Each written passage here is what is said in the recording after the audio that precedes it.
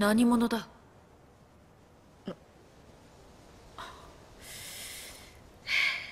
どっから話すかな。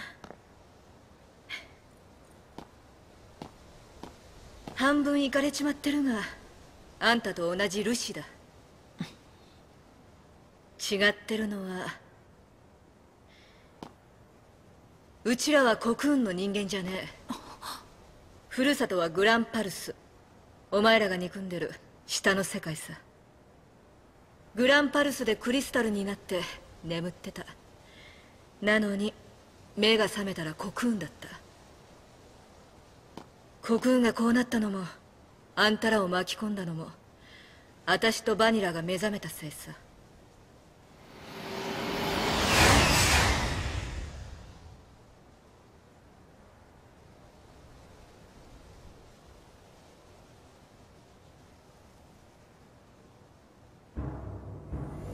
避難場所まで移動します。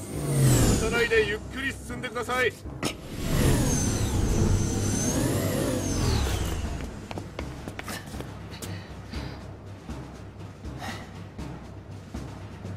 政府はファルシの言いなりだ。狙いはルシだけじゃない。ああやって連行してみんなパージするつもりなんだ。また関係ない人を巻き込むんだ。何でも自分のせいにすんなよ。無責任だ。まだやれることがある。派手に暴れて一体引きつけるんだ。敵をこっちに。お前を守れと言われてる。だけどみんなも助けたい。どっちを守るかなもんだよな。バカ野郎には解けねえや。無理は承知で両方守る。